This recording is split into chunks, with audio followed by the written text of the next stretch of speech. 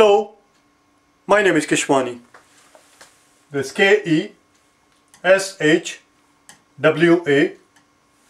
Keshwani. We are here because we want to prepare for the HESI. We have been working on the vocabulary words that you will find in chapter 3 of this book here, the HESI Admission Assessment Exam Review, the 3rd edition. If you do not own this book already, purchase one immediately. You're going to need it. As I said, we are working on the vocabulary words that you will find in chapter 3 of the book. In addition to the vocabulary words that we are working on, if you need help with the math portion of the exam, you will find on my channel solution to every single math problem that is there in this book in 50 videos, 1 through 50. Just type in HESI math day 1 all the way up to day 50, and that will present to you all the solutions. After having watched those videos, 50 videos, if you feel that you need more help in math, you will see that there are also 80 more videos on the math of TEAS. And math on the TEAS, as you probably know, is very comparable, very similar to what one encounters on HESI. So that is additional help if you need it. 80 videos on TEAS and the HESI. Let's get going. Today is our lesson number 12. The very first word we're going to cover today is something that you will find on page number 50, I believe. On page number 50, the very first word we're going to cover is elevate. It's a very simple, straightforward word.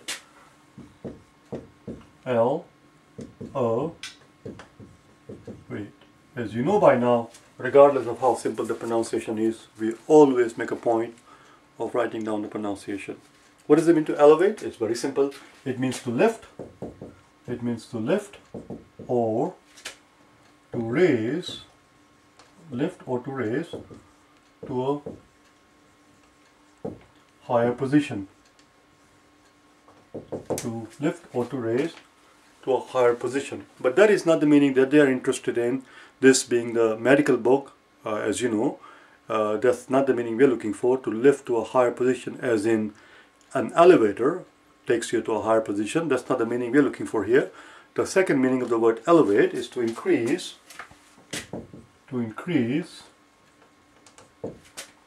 the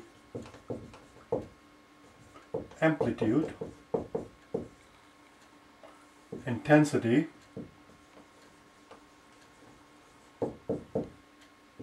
or volume of something. Volume of something, to increase the amplitude or to intensity if it becomes more intense. So one can speak in the sense of a medical term, one can speak of the blood pressure having been elevated. Yeah, we would say your blood pressure seems to have elevated, your blood pressure seems to have increased, your blood pressure seems to have gone to a higher level. You have an elevated blood pressure. You have a blood pressure that is higher than normal. The noun is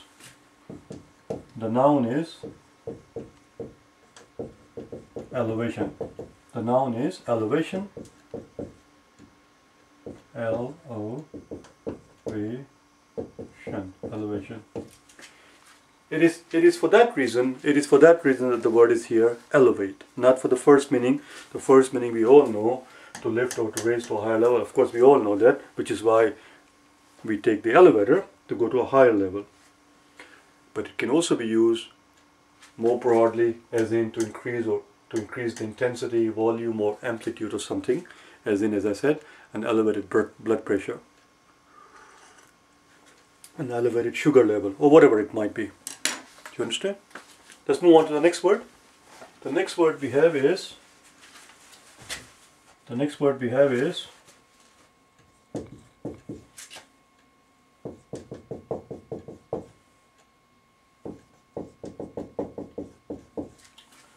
endogenous.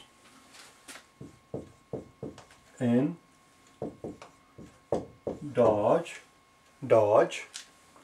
Oh, that's the third syllable. Endogenous.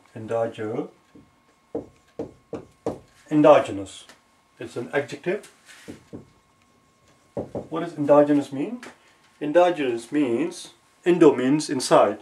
The prefix here, endo, means inside. Endogenous literally means something that is produced inside a system, something that is produced within a system, something that is produced within a system, something that is produced within a system,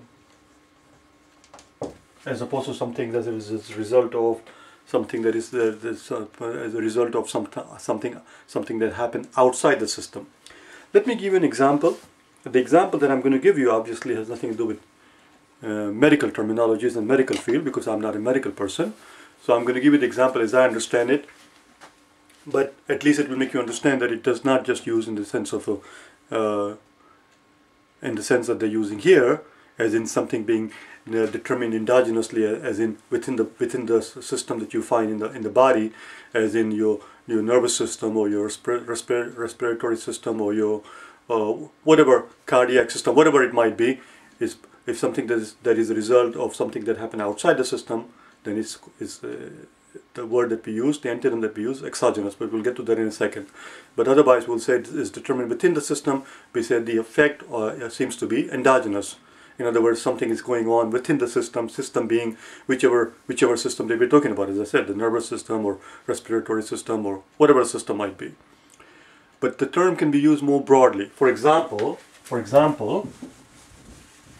term has a very broad application. Endogenous simply means something that is within a system. For example, if I tell you that my total monthly expenditure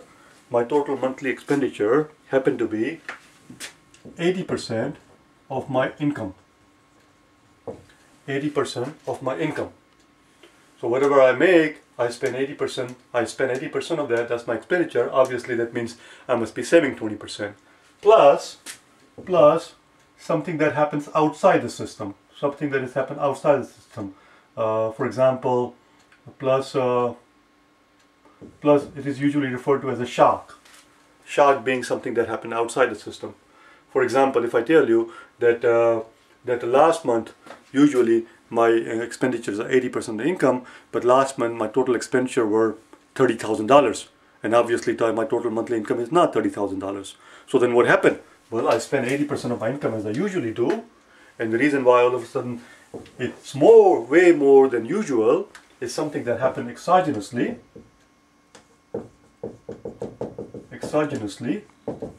and that is the fact that I happen to win a lottery ticket. So that is an exogenous event, an event that is determined outside the system. So here my expenditure went up not as a result of something that happens within this given system, but something that is outside. It's a one-off thing. It is a one-off thing. You understand what one-off means? If something is a one-off, that means it doesn't happen very often. It's an exception. It's an aberration. It's not a usual thing. I'm using too many words here. I'm not sure if we have covered any of these words. If you give me a second here, and if we have not, then I may have to just give me 1 second. No, we have not learned one-off, but we have learned aberration. I know that for a fact. Just give me 1 second. I'll give you a video where you can learn the word aberration. And an aberration is an abnormality. It's an exception. It's a deviation from norm. Yeah. An aberration is a deviation from norm. Well, there you go. Day number 5.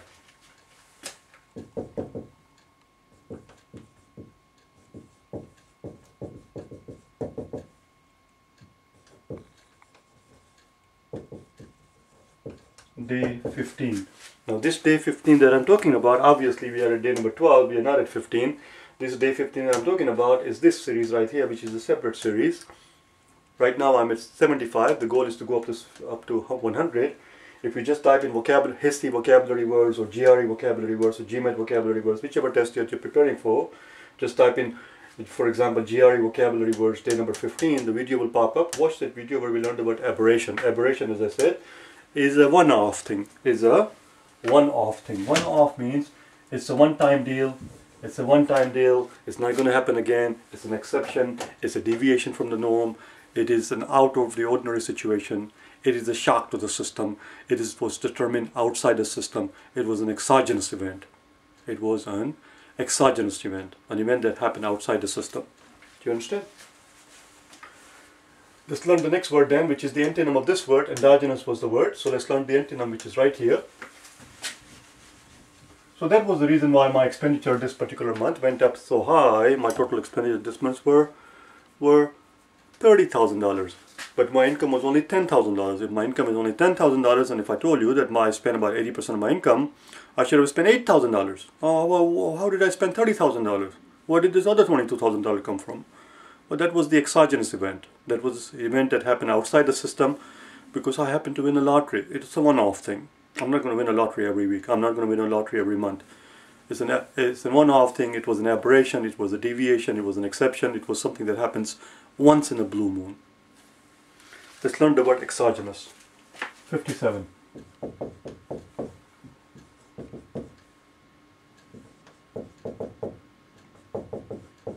Exogenous is the antonym of endogenous. These are antonyms. These are opposite of each other, exogenous and endogenous. Exogenous. It's an adjective, exogenous. It's an adjective, exogenous, which means determined outside the system. Determined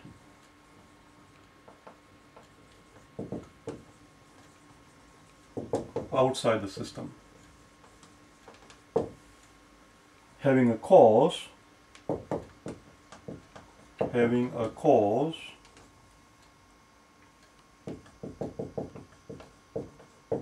external to the given system.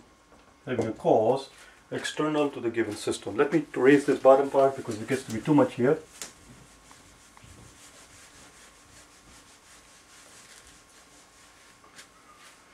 And the adverb would be exogenously. Exogenously, right here. Similarly, the adverb of endogenous would be endogenously. If something is determined outside the system, you said that it was determined exogenously. It was not determined endogenously. It was not something that took place as a result of something that happened internally within the system. It wasn't an endogenous effect. It was determined exogenously. Let's move on then. Next word that we have is going to be 58. It's going to be 58, and the word is. Why don't we put it on the top of the page, top of the book, top of the page?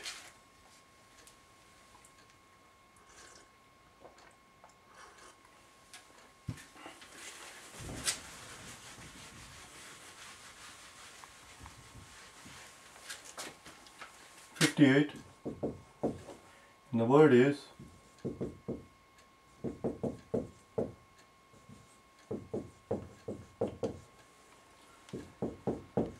egg. That's the first syllable, egg. Zas, that's the second syllable, zas, exas, exacerbate. What does it mean to exacerbate? It's a verb. To exacerbate means, which is precisely why I write down the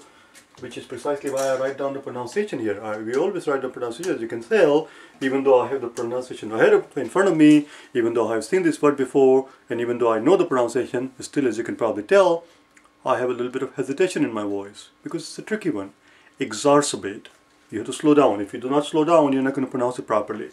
Exacerbate. Exacerbate. What does it mean to exacerbate? It simply means to make something worse. To make something worse. Exacerbate. To increase the severity of something. Severity, as you know, is the noun of severe. To make something more severe than what it is. Severity is the noun of severe. It means to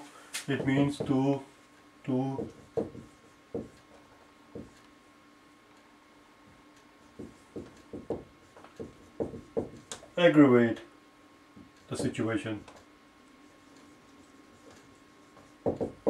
If you're aggravating the situation, you're not improving things, you're actually making it worse. You understand? So what happened? Did you take this medicine that I gave you? Did you take this new tablet that I prescribed to you? Yes, I took the medicine. What happened then? Well, it actually exacerbated the situation. It made me feel even worse than before. My headache even went up higher. It did not help. It was actually making things worse. It exacerbated the situation. It means to go from bad to worse. It means to go from bad to worse. The noun would be exacerbation.